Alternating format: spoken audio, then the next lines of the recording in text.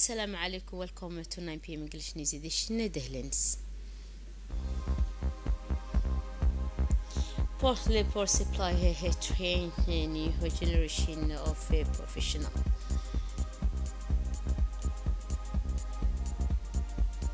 For international scene, over 400,000 Palestinian trapped in endless conflict in Gaza Strip. Those with the national come to the national news. The Minister of Labor in collaboration with the Resource and Skills Center today organized a ceremony to distribute certificate to the first batch of young people who completed their training as crane operators. This event represents an important step in his local skills in the port sectors and an important steps in his local skills in the port sector, which is one of the main pillars of the national ceremony. This specialized training course extended over several months where 30 young people were able to learn the skills of marine crane operator profession, which is an essential job to ensure the effectiveness of logistic operation in our port. The ceremony was attended by a number of prominent figures, including the Minister of Labor, Mr. Omar Abdi Said, and the Minister of Economy and Finance, Ilyas Moussa Dawale, in addition to high-level representatives from the World Bank and the United States Agency for International Development. The graduates have acquired advanced technical skills, especially in operating crane and modern marine and equipment, while adhering the highest standard of safety and accuracy.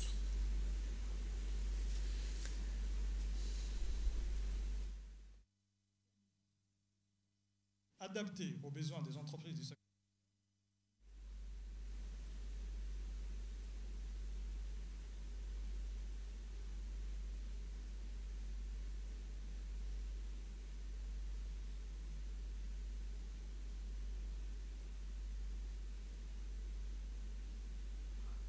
So, Putin's and World Bank representative expressed their satisfaction with participants in this event.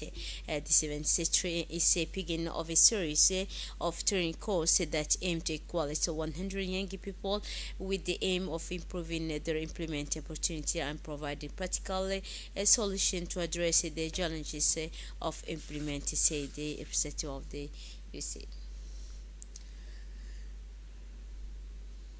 And the President of Djibouti Chamber of Commerce praised the great effort made by trainees throughout the course period. And now in speech, the Minister of Labor pointed out that the project aims to respond. The Minister of Labor pointed out that the project aims to respond the challenges and implement among young people by providing them with technical professional skills that adapted to the heads of the market. And now Mr. Ilyas Moussa Dawale in his speech, the Minister of Economic and Finance stress the youth employment policy is the score of the government's strategy. And now the chairman of the Port and Free Zone Authority, Mr. Abubakar Umar Hadi, received an important delegation from the European Peace Facility at the Djibouti International Tower. The talks focus on several important points, including the partnership to protect the environment, especially in light of the current crisis in the Red Sea and Bab al-Mandeb.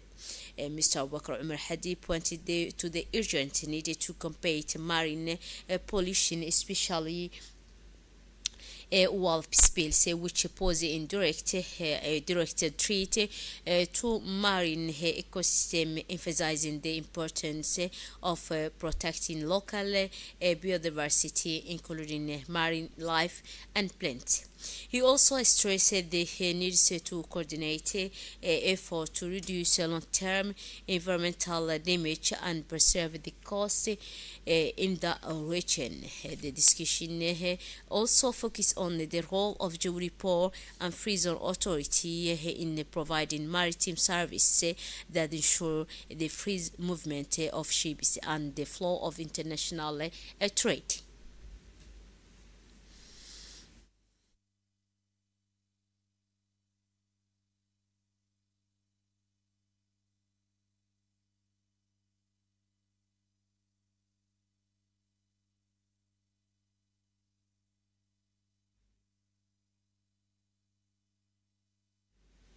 The Anrita have the first Egyptian plane has signed an official partnership agreement with SOS Children's Village Chiburi, reinforcing its commitment to supporting children and families in vulnerable situation. Under the agreement and this agreement, Anrita will provide support in the form of a donation with the aim of supporting the social and educational activity organized by SOS Children's Village.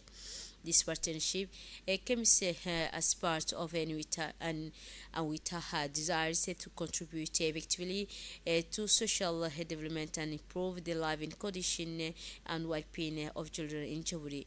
This partnership represents a new step in the joint effort to two institutions to build a more united and inclusive society.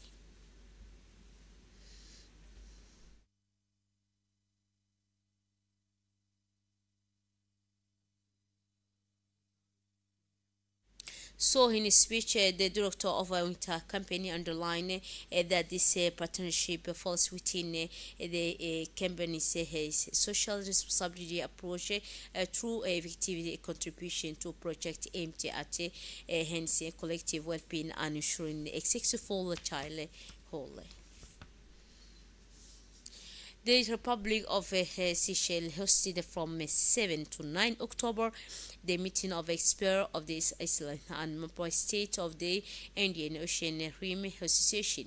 A delegation from Djibouti participated in this meeting. This meeting was particularly important as provided an opportunity to access the state of preparation for the train games of the Indian Ocean Youth and Sport Commission and also to review the organization's role of operation. It was also made it is possible to study and propose improvement to the test governing the work of the Indian Ocean Rim Association with the aim of strengthening cooperation between Iceland and member of the state and promoting also the development of youth and sport activities in the region. Anno the UNICEF recent representative in Djibouti, Mr. Peter Desel, paid a parking visit to Ubok yesterday, Tuesday, accompanied by her close where she paid a courteous call on the governor of Abkhaz region, Mr. Musa Adam Migani. The discussion during the visit covered UNICEF's health program, including the fight against female visit coverage UNICEF health program, including the fight against female genital mutilation and malnutrition. The president of the Ubok Region Council, Mr. Mohammed Ahmed Ismail, also received the UNICEF representative in his office before holding a working meeting in the conference hall. This was in the presence of Mr. Mohammed Awad Mohammed, Deputy Governor, Secretary General of the Regional Council of the Region, and the number of elected official and local and official. The chairman of the Regional Council of Abkhaz Region, also accompanied by Mr. Mohammed Ali Umar, Deputy of Governor and Governor of the Halali Dabe Sub-District, visited the remote village of Dadatu and Alilu. The delegation also included UNICEF representative in Djibouti, while the Regional Educational Department of Abkhaz was represented by Mr. Abdul Kadir Ahmed Hussein and his also team. The delegation also visited the Dadatu school and held a consultative meeting with the school community, during which they need to expand the school, build a dormitory, and provide water was raised. On the same day, the delegation traveled to Alali Dade, a village, to hold a similar meeting with the local community. The discussion touched on the need to equip the school with a dormitory due to the large number of students coming from the surrounding came the need for a water supply system and the possibility of building a primary school for the next academic year. أنه the National Gendarmerie carried out a large-scale operation based on depth investigation into a mobile phone their TV incident. The operation resulted in the confiscation of 46 smartphones in addition to a number of phones disappeared into spare parts. The investigation revealed that the aim of disabling the phone was to sell their parts separately, which made the phone untraceable and encouraging effort to find their original owners.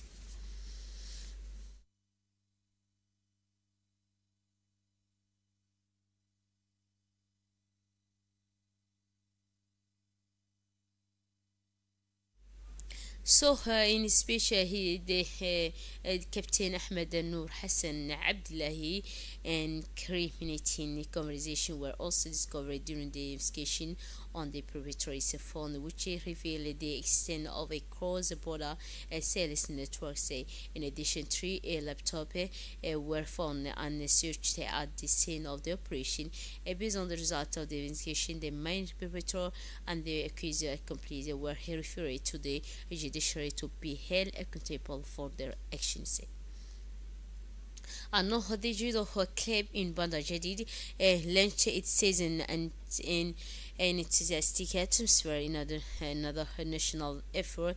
The judo club in Bandar Jadid launched its sport season officially last Wednesday evening in atmosphere full of friendliness and enthusiasm.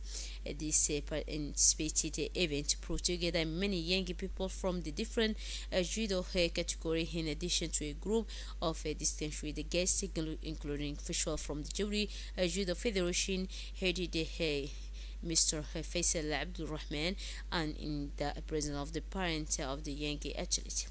The opening ceremony began with a wonderful display of the technical skills of the young people, which demonstrated the level of training and also commitment within the club. The band was attended in larger number to support the children, expressed their pride in seeing the progress of the young people in this noble sport, and now for its sporting and educational values. And now for international scene, the head of the United Nations Agency for Palestinian Refugees, UNRWA, Philippe Lazzarini, say on Wednesday that at least 400,000 people are trapped in the northern Gaza Strip. In a statement published on X, unseen by Anadolu, the Italian Swiss diplomat stressed that the recent evacuation order from the Israeli authority are forcing people to flee again and again, especially the Jabalia came. Many refuse because they know too well that no place is safe in the Gaza Strip. That's it for this edition. Thanks for your attention and wonderful evening.